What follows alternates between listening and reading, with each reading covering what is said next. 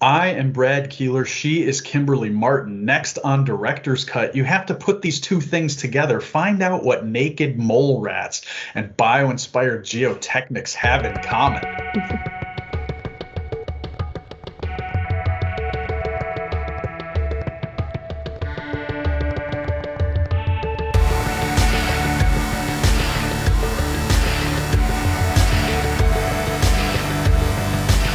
Hello again, everybody, and welcome to Director's Cut. As you can see, after last week's dalliance in Savannah, where we did one in person, I am back in the palatial Keeler Estate in Virginia for more fun.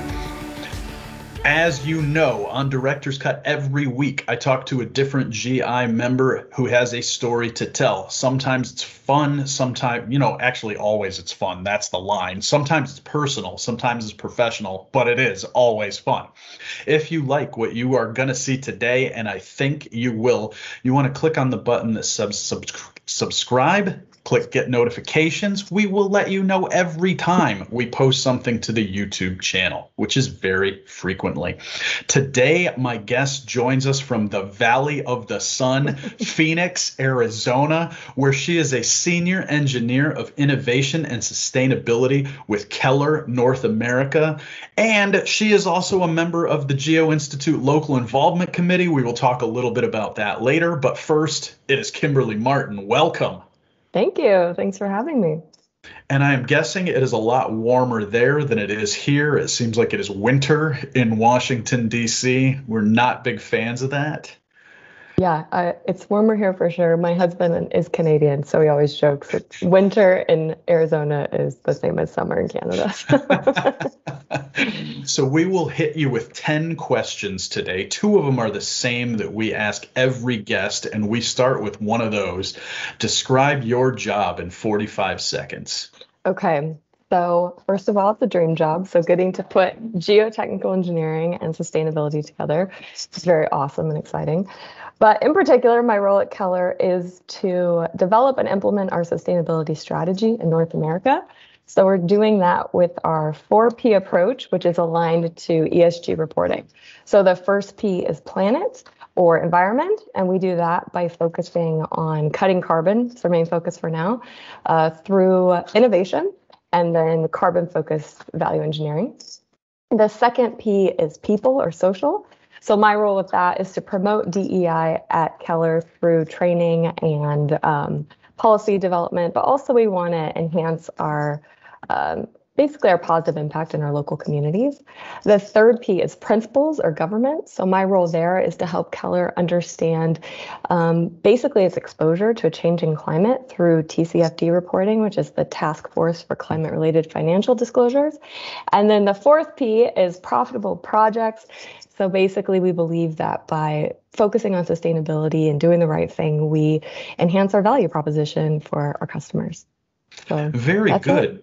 Before we started recording, we talked a little bit how you've got that I word, innovation, in your job title, and I had that for a long time too. And it was always a struggle, and people would ask me, what does that mean? So what does it mean to you to have that in your job title?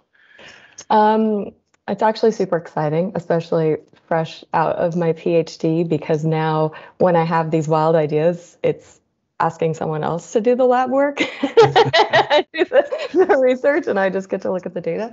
So that's really exciting. But, with the innovation, the hardest part is probably getting people to come to me with their ideas and really taking them forward. So that's been a fun part. That's just getting to know people, getting them to trust me to say, okay, what do you have? I know everyone has ideas and people know ways we can do better. So getting them to share and then develop it and get it out to the field. So. And you can get wild with it. So we have to ask. There are lots of fun questions on Director's Cut too, and we will be sort of Arizona centric, I think, today with you because you live in Arizona.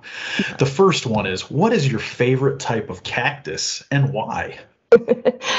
So, of course, it has to be a saguaro, right? They only are in the Sonoran Desert, mostly because they look so friendly, like they're waving at you, and then you get close and they are full of spines and prickly. But also, like having moved back to Arizona and have a fresh perspective on the desert. In the spring, all their blossoms grow, it looks like on the top of their head, and they have these like, looks like they have super funky haircuts. It's so funny. So anyway, I just love the appeal of the saguaro cactus. So beautiful. So have you been to Saguaro National Park? Yep. And what was your favorite thing there? Was sell it to everyone watching. Well, okay. The colors. I mean, it's just stunning. You're like in the mountains and you see these cactus standing up. But I lived in New York City for an internship, and my hairdresser there was just like, "You're from Arizona? It's the funniest place I've ever been. It's just like the cartoons. Like you drive by, it's just like cactus, cactus." Like, it's so weird. I was like, "Oh, I guess so. I don't know." But yeah, I like the fresh perspective of people who've never been to the desert. Like, this place is crazy. My rebuttal to that is the first time I went to Brooklyn, I was like, this is exactly like it is on TV, and all the stereotypes are correct. Like the steps going up to the houses. Yeah. I was like, this is crazy. Like, I just figured they exaggerated that for TV. That is not the case. So Exactly. if viewers, if you have been to neither Arizona nor New York City, you will have to choose one and see which one is more accurately depicted in the media. So the other word that you've got at the end of your job title is sustainability. And so we have to ask a question about that too. And I think just like innovation, everybody has their own definition of sustainability. How has your definition of sustainability in geotech specifically changed since you first started working in that area and critically thinking about it? Yeah. So I wouldn't say the definition has changed, but now that I work as a geotechnical contractor and actually doing the calculations on the carbon footprint of our geotechnical solutions, it's like pretty mind-blowing the impact that we have. You know, it feels like, oh, it's just geotechnical engineering. Like it's kind of like a side thing to building and infrastructure. But when we get in there and run the numbers, it's pretty wild. So I give our engineers an example with a drilled shaft project where we do the carbon calculations, and then I show them with using technologies that we already have today, we can cut the carbon footprint in half. And it's basically 1,000 tons of CO2 emissions we can cut. And then I remind them that's one project, and Keller does 7,000 projects a year across the globe. So that can make us feel really bad, or we can use that as inspiration to say, well, like we actually can have a really big impact. So I think getting in there and getting the numbers on the diversity, equity, inclusion side, really seeing how far we have to go, and that's slow, hard work, but I also see it as a huge opportunity. So it's just been really great to get into the details and see there's a lot we can do and a positive impact. So when you have to present this to somebody, and I'm specifically thinking of that carbon number that you threw out there before, how do you, beyond the actual number itself, how do you get it across to people how significant that is? Oh, we use this awesome tool from the EPA where you can convert your carbon footprint into something, right? So on one project, I think in Singapore, they cut 3,000 tons of carbon, and it's the same as driving a car around the equator of the Earth like 350 times. Well, that'd be pretty effective. Yeah. So we do find like having that, switching it over to something people can kind of more tangibly understand helps a lot. I like that one, and I'm going to go check that out. Your tax dollars at work, yeah. providing that calculator right there. Exactly. So you spent time also in the oil and gas industry. And again, before we turned on the recording here, we talked a little bit about Alberta and the oil sands, and maybe this is going to lead us to there too. But the first question I've got for you is, what can more traditional civil or geotech firms learn from the oil and gas industry? Yeah, when I was working in oil and gas, I got to do both onshore and offshore. But going offshore, it was just incredible how integrated the geophysics and the traditional geotechnical site investigations were integrated and came together. So you basically would never do a borehole or push a CPT on the offshore without geophysics. And there's huge cost implications for why you wouldn't do that.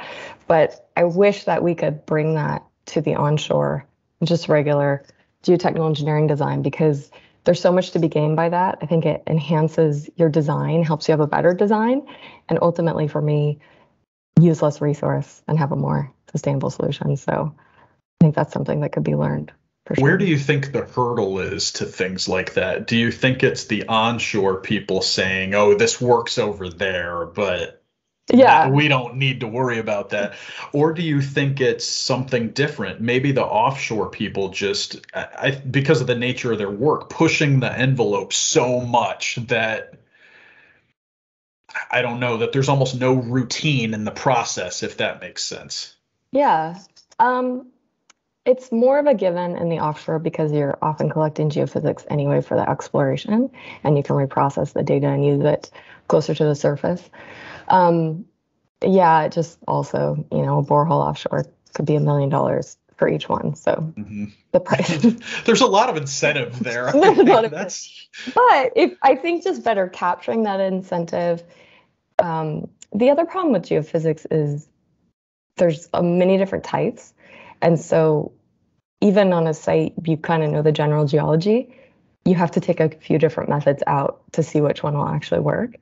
And so I think that kind of turns people off. Like it's not as straightforward as doing a borehole. Like dig into the ground, pull out the soil, that's straightforward. But having to kind of explore that a little bit and the interpretation. But really where the value comes is like integrating that interpretation and going as you move along, getting more information and changing your story. I mean, it's easier on mega type projects where they're long and big, but I think a lot of it is just knowledge based, letting people know what the value is and what to offer with it, and just getting into the habit of it. But also as people focus more on sustainability, putting out geophysics is a very low carbon solution compared to doing a borehole. Yeah. So if they can do those boreholes smarter, I think hopefully there'll be a push to do that. So it'll get there. But yeah, getting geophysics through the water column, floating along, above the surface of the seabed is easier for certain than doing that onshore through the air column. But I don't know, with drones technology and already putting LiDAR and thermal, I think maybe we'll get there. Someone clever. Well, it's supposed to be you, right? Isn't that the innovation part? We don't do site investigation. See how I just deadpanned that? So I think this is the part too where we're going to ask about the oil sands. You were there, I think, from our conversation when things were insane. I think we can all remember when oil was $130 a barrel in 2006, 2008, whatever bracketed years that were. What was a day like when you were up there? I guess you probably weren't in Fort McMurray, probably even north of that, but what was a day like out there at that time? Yeah, I mean, it was pretty wild just being able to get people. The project I was on, of course, geotech is early with any project. So we were in a pretty small man camp, like it was less than 200 people, and it was winter only. So we had to build ice roads, and we had 3 months to do our work before breakup. So it was pretty intense. We had some times where we just weren't getting the recovery we wanted in our investigation, and kind of had to change the whole plan at the last minute because it looked like breakup was going to happen early, and a lot of intense conversations between our geotechnical consultant and us. And yeah, it was stressful. 24-hour operations. I usually did a swing shift, so I'd start around noon and then I'd go to midnight so I could see both our crews. And it was great. I had this one night I was out. So a lot of the workers in the oil patch are from Newfoundland. And I don't know if you've ever met someone from Newfoundland, Canada. Many times, yeah. They have a funny, interesting way of talking, and they're just such an amazing people. So we're out there and just oh, I'm Kimberly Martin. At the time, Kimberly Stewart with ExxonMobil. And so, their boss is like, this is the client, be cool, and he's, oh, great. And he starts talking to me, of course, every other word's a cuss word, and that's just how they are. And then he goes, I said, well, I actually live in Calgary. And he's like, oh, me too. Do you ever go to the bar? And I was like, yeah, I guess. And he's like, great. Yeah, I go to the bar too. And I'm like, okay. And he's like, yeah, I guess maybe next time I'm down there, I'll see you at the bar. And I was like, okay. Thinking, what in the world? The bar? And we walk out and I asked one of the guys, I'm like, what are they talking about? What? And they're like, the Newfie bar. He's lying. There was one bar. I like that, because for those of you not up on your Canadian geography, Calgary has what, maybe 700,000 people, like to say the bar. That's really good. I like that. That was great. So we'll continue on with some levity now. I hope levity. What was your first pet, and what do you remember about it? Oh, my first pet was a golden retriever named Soda.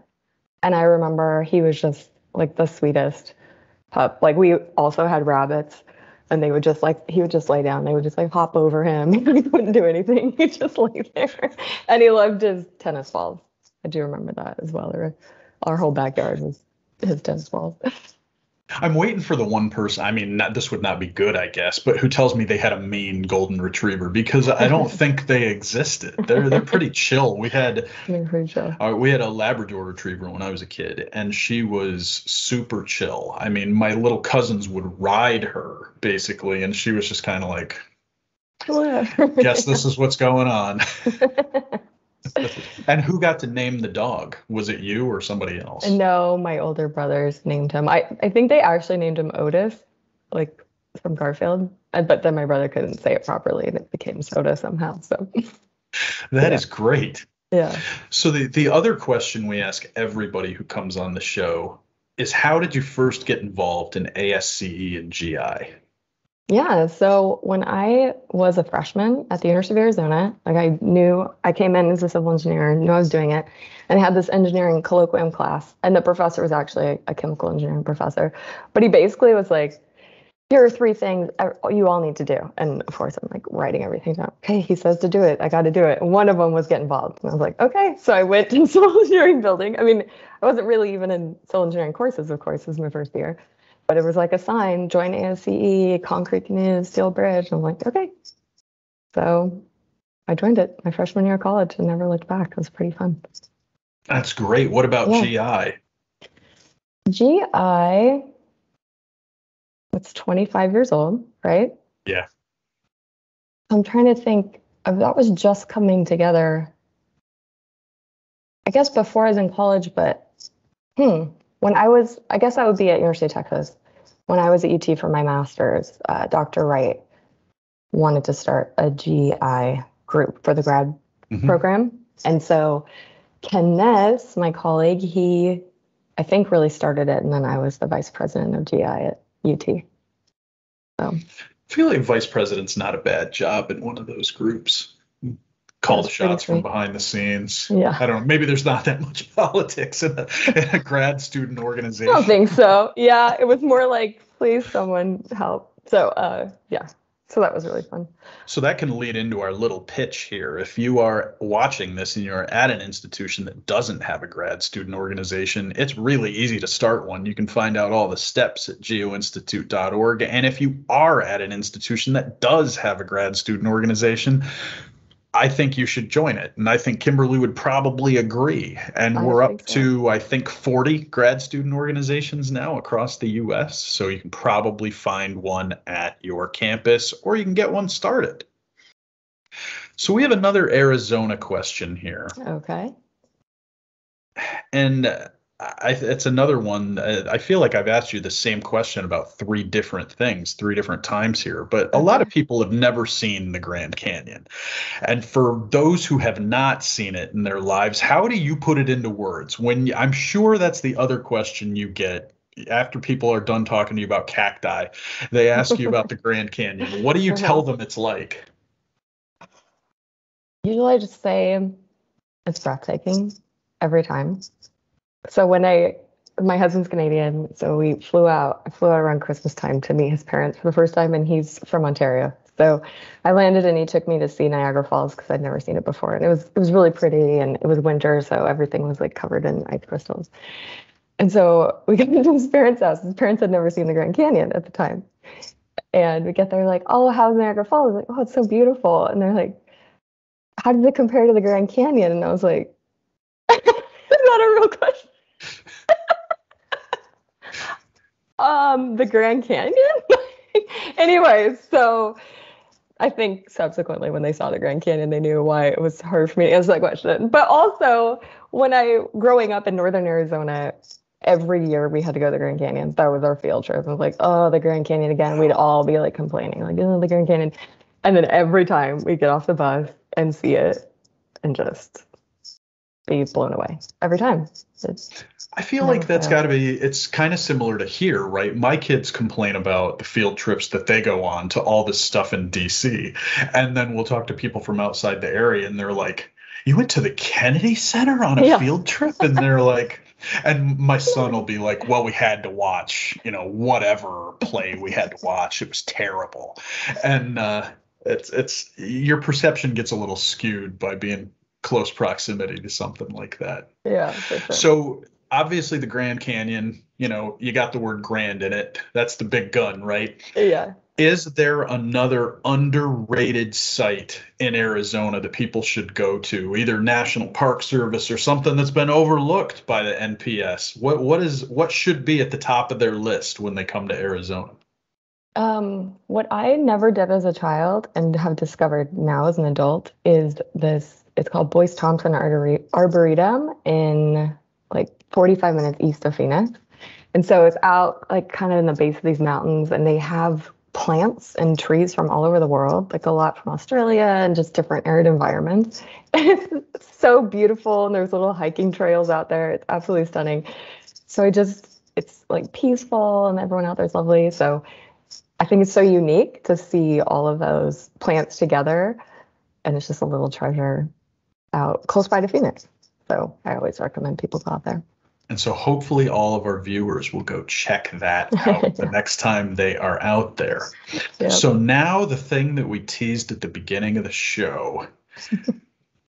Did your PhD work at Arizona State. Of course, that is the home of CBBG. Yep. Which I never get the words right. I can remember the acronym, though. Thanks, Ed. And what is the strangest example of bio-inspired geotechnics that you saw while you were at Arizona State? Okay, so this starts with a story from high school. So when I was in high school, my cousin and I were in science class, and we're 10 days apart. And very close. So we had the science class, and we had to do a report. And for some reason, we chose to do our report on the naked mole rat, which is this very strange rat that lives underground. It's like amazing tunneling. And it's like naked, basically. It has no fur. So we chose to do this for some unknown reason. So the day we had to give the presentation, we came in and we had our poster to present, but we also had a little cage with a naked mole rat in it. We like had it covered. And so after we presented our poster, we said, do you guys want to see a naked mole rat? We ordered one from the local pet store. And everyone was like, oh, okay. So we turned out the lights and we took the sheet off, and the students came up one by one. We're like, you see it in there? So then our teacher comes up, who's also our track coach. We're like, oh, Mr. Schuler, do you want to hold the naked mole rat? He's like, oh, yeah. So we take the lid off. And as he's sticking his hand in, we like shove the cage up. It's coming at him. And he shrieked like a toddler in front of everyone. And we're like, just rolling on the ground laughing. We're like, of course it wasn't a naked mole rat. How would we get that? It was a hot dog with like peppercorns. The whole thing was a prank. So anyway, he never forgave us, and it's just like a living legend at our high school. So anyway, flash forward over 20 years later, just a month ago, I'm sitting in the CBBG annual meeting, and they're talking about bio-inspired tunneling ideas, and this slide goes up, bio-inspired tunneling inspired by naked mole rats. I was like, what the heck? So I take a picture, send it to my cousin. I'm like, the naked mole rat strikes again. So you didn't have to tell the story during the meeting? No, I didn't. You didn't choose to. I feel like that would have been that's not something that you get an opportunity to tell very frequently. I know they don't come up a lot, but Ed runs those, like it's the NSF. They're on clockwork, so there's no time for those fun things. But can you believe it? Now you're gonna have to share all that with him if he hasn't heard this story already. He's gonna want more detail. The prank of my life. That's really good. We were never that good. It was more like telling there was this Olive Garden we always stopped at on the way home from field trips, and we would always say that it was the teacher's birthday, and that's about as wild as it got for us, I feel like. Yeah. So yeah, we went through it real deep on that one. The hot dog playing the naked mole rat. That's pretty good. So we got 2 questions left. And I hope this one made you think, because usually you have to ask somebody else for this one. What facial expression do you make that is most unique to you? I'm not totally sure, but I do know that my kids like are often like, you look like you're mad, but you're happy. Or you look happy, but you're actually mad. So I don't know what that means. Some sort of like my facial expressions don't match how I feel. But it's never been captured on video I or don't think even so. camera. You got to Yeah, get that. I I feel do. like, are you the type of person that somebody can look, well, obviously not, if they think this, where they can look at you and they can read what's going on, or is this a common theme for you that nobody can ever figure it out? No, I guess that's not. I guess at work, working in the oil sands, actually, like one of my first big projects, uh, I felt like our consultant was not doing great work, and I was just like sitting there pretty angry. And afterwards, my boss was like, "Kimberly, you gotta like, we can all see how angry." You gotta keep Well, it and steady. maybe that's what inspired you to turn over a new leaf. Yeah, So then I now, know I don't match. It's very confusing. I'm trying to please everybody. Yeah. well, that's pretty good. Because I always think that I am giving everything away, and then people will be like, "No, we can't tell." And I don't know. Keep it No, up. It's go an for important skill as a team leader, you know. it. So the final one we have to ask you, you've been super active in our Arizona chapter over the past several years. Now you're on the local involvement committee, as we mentioned at the beginning. What is your favorite thing about being active in a local GI group? Yeah, well, I was thinking about this. I think it's mostly the connections you make. It's so fun to get to see people and find out what they're working on and hear their stories. But I had a fun case when I was doing my PhD, and we really wanted to get some CPDs done at our like field test site at ASU. And Ed was like, "Well, they don't do CPTs in Arizona, and everyone knows that because our soil's too good, so you can't push a CPT in the ground." I was like, "Oh, we really need one," but we were at the Cross USA lecture with Paul Main, and Contech was sponsoring, and so the guys from Contech were there. I was like, "Oh, I really wish you had CPT rigs in Arizona. I want to use one on for my research." And they were like, "We have them in Arizona all the time for the mines, for the mine tailings." Oh, They're like, "We'll get one to your site, no problem." So like a month later, this giant CPT rig shows up at the site. I mean, giant because it's like a small little field test. The rig, the whole thing. And then they sent this really old one. They're like, "Kimberly, we're sorry we sent the old one." And then Dr. Kavasanjian comes out. He's like, "Oh my gosh, I remember that rig. When you first got it, it was on my site 30 years ago." Those memories. And I was like, "Wait, I think we had that up in Canada." Like this rig had been. so That's great. So if I like had, a yeah, go ahead. double shout out to Contech there, making it happen in Arizona and bringing back the nostalgia. Yeah, exactly.